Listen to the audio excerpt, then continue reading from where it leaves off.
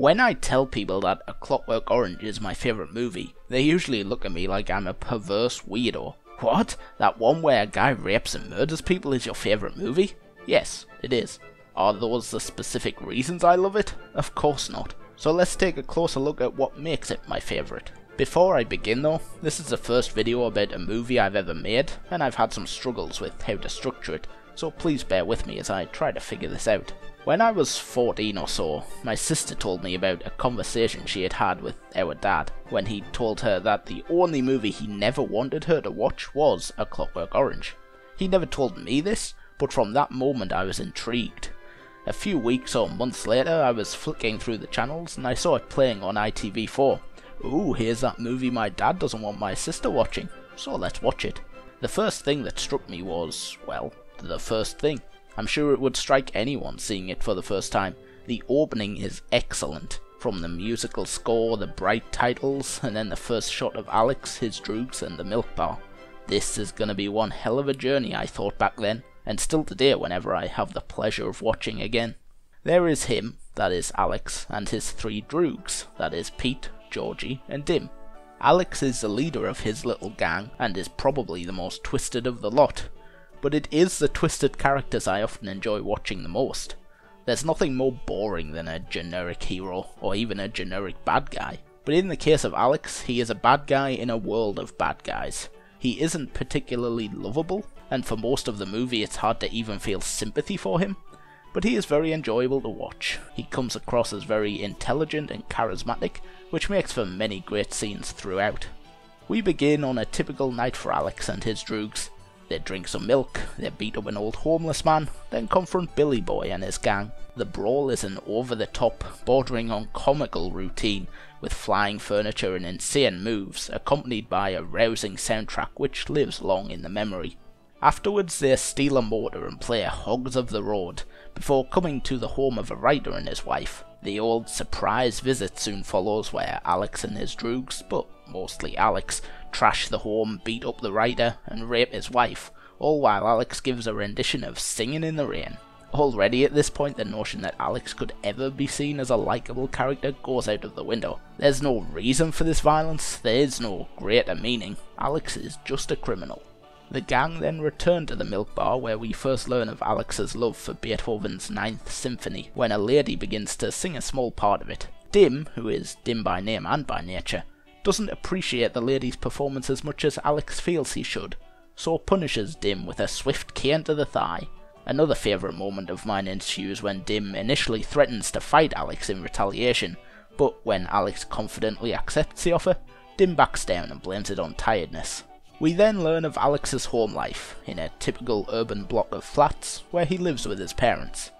We see that he has a drawer full of money and other items stolen from his victims, a snake named Basil, and a fancy music system. Alex plays some music and drifts into his imagination, seeing vampires, a person being hanged, and explosions. Once again affirming that Alex is a sick individual, with the only motivation for his crimes being a love of violence. The next day, Alex skips school, to the annoyance of his parents, promising he will try to make it there for the afternoon. Once Alex finally rolls out of bed at God knows what time, he is greeted by Mr. Deltoid, Alex's youth rehabilitation officer, who asks some questions about the previous night's activities in regards to Billy Boy's gang.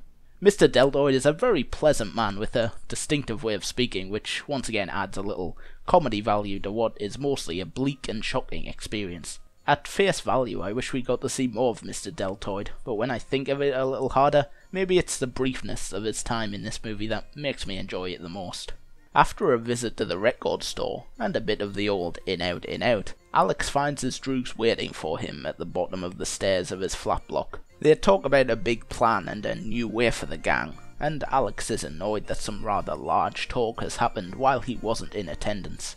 The seeds of tyranny have been sowed. This is already too much for Alex to accept, and he punishes Georgie and Dim as they walk along the marina, ultimately cutting Dim's hand. A while later they're all together in a pub, where Alex confirms that order has been restored and he is their one true leader. He then wants to know more about this plan. George tells of a lady who runs a health farm, but since it's off season, she is there all alone. So later that night the droogs go there and try the same method they had used at the writer's house. asking to use a telephone because of an accident. However, the lady doesn't fall for it. While she is phoning the police to alert them of this, Alex breaks in through a window and confronts the woman. The lady attempts to hit Alex with a small bust, and Alex fends her off with the thing, before the lady falls to the ground and Alex gives her a bash on the head for good measure. He then hears the police siren, so rushes outside. There his droogs are waiting, and when Alex asks them what they are waiting around for, Tim smashes a milk bottle in Alex's eyes, leaving him incapacitated and easy enough for the police to catch. In the police station, after some interrogation and antagonizing, Mr. Deltoid arrives to let Alex know that his lady victim has died, making him a murderer. Off to the big house for little Alex. On the day Alex is taken to prison, we meet the chief guard, an uptight bastard who barks orders and follows protocol to the letter. He also makes for some amusing scenes, especially later on. After 2 years in prison, having kept his nose clean by helping the prison chaplain, Alex finds out about an experimental treatment for violent convicts. When the governor comes to select some prisoners for the trial, Alex seizes the opportunity to speak up, which grabs the governor's attention, successfully earning himself a place in the trial that offers complete reform in 2 weeks. The trial is known as the Ludovico technique, and uses a method of drugging the patient, then forcing them to watch violent movies, where they will start to feel sick and like they are going to die. This creates a correlation in their brains between the violence they see and the sickness they feel, which leads them to not wanting to experience any sort of violence in their lives, and thus curing them of their violent ways. During the treatment, one of the movies Alex is shown features a background score of Beethoven. Once Alex realizes this, he pleads with the doctors to turn it off, exclaiming it is a sin to use Ludwig van in such a manner. Dr. Brodsky tells Alex nothing can be done, and then privately tells Dr. Brannan that maybe this will act as punishment and that the governor will be pleased. Once Alex is released, he heads back home to find that his parents have rented his room out to a pompous, toast-loving prick named Joe. Actually, he mostly seems like a normal bloke, definitely not a thug like Alex, but with this scene coming just after we've seen Alex go through this brutal psychological torture, it definitely makes Joe seem like a dick. So Alex can't move back in with his parents, and to top it off, all his possessions and his snake are gone too. He heads off to try to make it on his own, when he runs into the homeless man he beat up at the beginning of this twisted tale. The man and a group of other homeless oldies attack Alex, with the Ludovico treatment leaving him incapable of defending himself. Luckily, 2 policemen soon come to the rescue, dispersing the horde of homeless and saving Alex. Unluckily, those 2 policemen turn out to be Georgie and Dim. They take Alex into a remote part of the countryside where they beat and drown him to within an inch of his life. Oh, I wish we got to see the comeuppance of those 2, but sadly, that's the last we see of the droogs.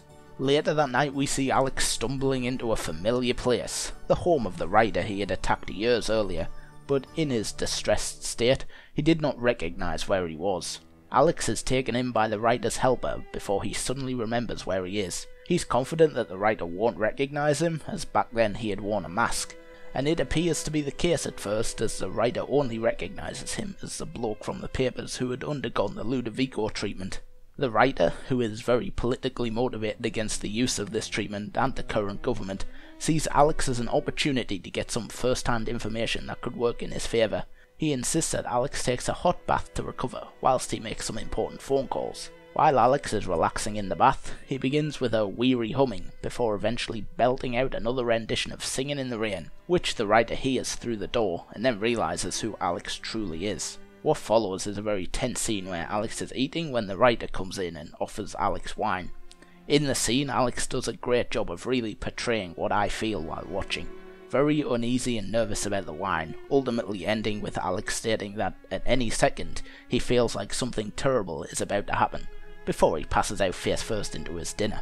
Alex awakes in a locked room to the sound of Beethoven's Ninth Symphony, which invokes the same sick feeling as violence would thanks to the Ludovico treatment, and we see the writer and his friends downstairs enjoying Alex's faint screams over the blaring music. The only way out for Alex is to jump out of the window, resulting in major injuries and a coma.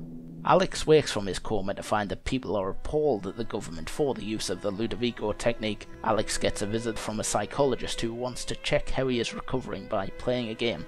This is another example of a funny scene to really break up the despair that most of the movie brings. The movie comes to a close when the governor visits Alex to apologise for what has happened, letting him know that the writer has been locked up, and Alex will have a good job lined up for him once he is out of hospital, and that everything is going to be okay. Once Alex is happy with this, the governor brings in a music system as a treat, followed by some photographers to snap pictures of Alex and the governor together as friends. Bloody politicians, eh? There isn't a single aspect of A Clockwork Orange that I dislike. The story, the characters, the videography, the soundtrack, everything. It did take me a few viewings though to really appreciate all of these things together, but once it all clicked in my brain, every viewing has been an audio-visual experience that I am yet to find anything close to. Another thing that took me a few viewings was the Nadsat language that is used throughout the movie. It's a mix of English, Russian and Cockney rhyming slang, and on my first viewing I was confused as to what the hell Alex and his droogs were talking about half of the time. But the more I watched, the more I understood the context of the words, and I think it adds a lot of charm to the film. This was the first Stanley Kubrick movie I saw, and back when I was 14 I'd never even heard of Kubrick or knew of his legendary status. A Clockwork Orange introduced me to his unique style of direction, and has led me to watch more Kubrick movies, which so far have all been incredible. But A Clockwork Orange will probably always be my favourite. So that's that. A little look at A Clockwork Orange and how it isn't just a movie for weirdos and perverts. Hopefully people will stop giving me funny looks, or I can stop lying about my favourite movie, because to me it really is a masterpiece. Nobody is afraid to say they're like the Mona Lisa, are they?